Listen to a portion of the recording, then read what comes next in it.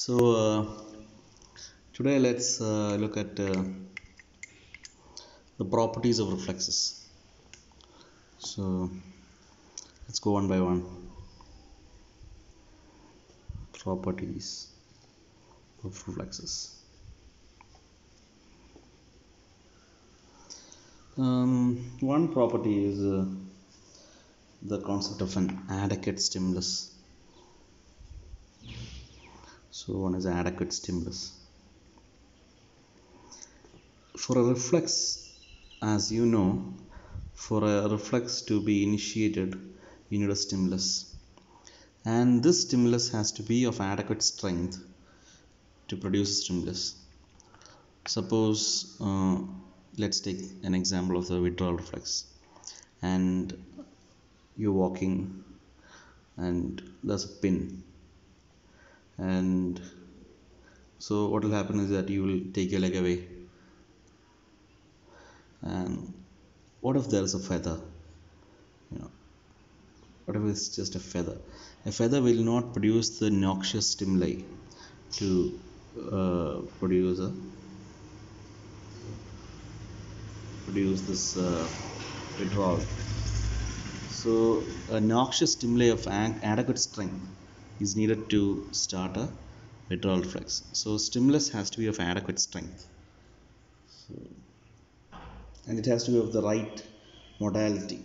So, and modality means pain is one modality, touch is another modality. So a feather will give you the modality of touch, while a pin or a sharp thing will give you the modality of pain.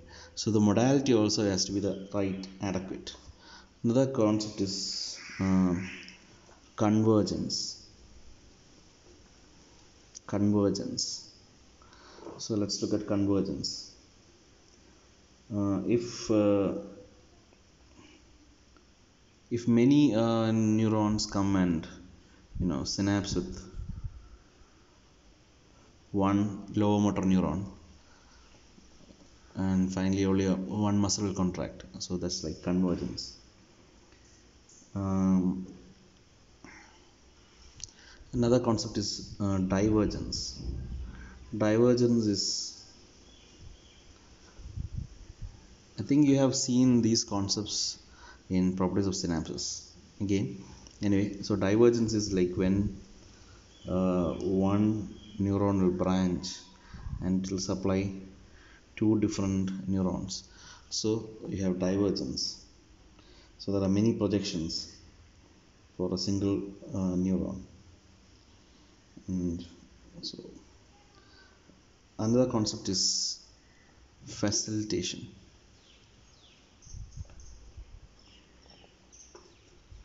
So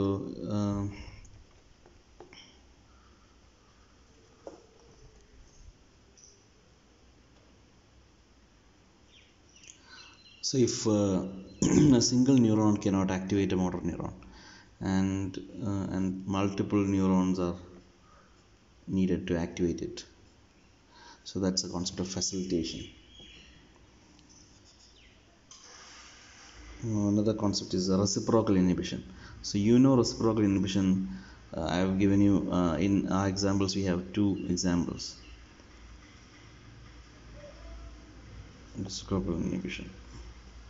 So two examples, and this reciprocal inhibition is a question that has been asked by cohorts multiple times. So again, as physiology based and also answer briefly, so it's good for you to know that from an exam point of view.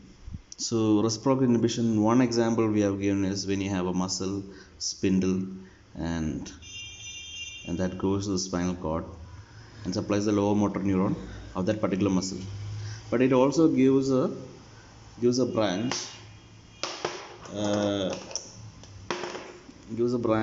and which will supply an inhibitory interneuron, and so this inhibitory interneuron, so this interneuron is inhibitory, will supply the antagonist muscle. So this is one example of reciprocal inhibition. Another example of reciprocal inhibition is so this is one example of reciprocal inhibition. So this you have to know, it is commonly asked in Uh, so we have, I assume that you have learned different types of synaptic inhibitions in synapse, like presynaptic inhibition, postsynaptic inhibition, and others. Another concept is summation. So summation can be of two types. Summation can be a spatial summation or a temporal summation. Spatial summation is when, suppose, one neuron has two synapses on it. So in different points of space, it's being stimulated, and both of these getting added up. So impulse is getting added up with summation. So this is spatial. Temporal means there's only one synapse, but thing is that the impulse happens twice, close together in time. So close together in time that they can merge. So that is temporal summation. Temporal means time. So temporal summation. And seventh concept is occlusion. Occlusion is when, suppose, if you have a pathway like this, so there's an A and B neuron landing on a P and Q neuron. So if you stimulate A pathway and B pathway, A pathway alone you will get one response, B pathway will get one response. If you stimulate together, you get two responses. But what if there's a convergence happening? So if you stimulate A, and that's going to end in P neuron. If you stimulate A, it will cause one response, B will cause one response. But if you stimulate A and B together, you only get one response. So one response, in this situation, if you stimulate A and B together, you get two responses. And here, if you stimulate A and B together, you're getting only one response. One stimulus is getting occluded. So this is called occlusion. Okay, so that's occlusion. And another concept is habituation and sensitization. Let's look at what habituation and sensitization is. Habituation and sensitization. So what is habituation? Habituation is like if you get continuous impulses and you become habituated to it and you don't sense it anymore. It is something like adaptation or something. Habituation means if continuously stimulate, you get you start to ignore the stimuli. For example, if your mother is calling you to have food, and she calls you again and again, and after some time you stop listening to it. So that's habituation. Sensitization is when a stimulus is repeatedly applied, the response increases. So it's opposite of habituation. Suppose your mother is calling you for food, and each time she gives you some pain, like gives you one pinch. Okay, so you will respond faster and faster each time. That is sensitization. So each time the reflex gets stronger. And finally, final common pathway. So this is another question that has been asked in cohorts as a physiology basis. Final common pathway means, you can see from the different reflexes you study that the lower motor neuron is the one that supplies the muscle. So if you want a stretch reflex to happen, that has to go through the lower motor neuron. If you want an inverse stretch reflex to happen, that has to also to go through the lower motor neuron.